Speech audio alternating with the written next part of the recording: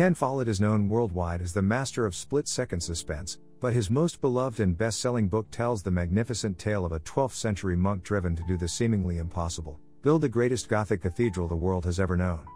Everything readers expect from Follett is here: intrigue, fast-paced action, and passionate romance. But what makes the Pillars of the Earth extraordinary is the time, the 12th century, the place feudal England, and the subject, the building of a glorious cathedral. Follett has recreated the crude, flamboyant England of the Middle Ages in every detail. The vast forests, the walled towns, the castles, and the monasteries become a familiar landscape. Against this richly imagined and intricately interwoven backdrop, filled with the ravages of war and the rhythms of daily life,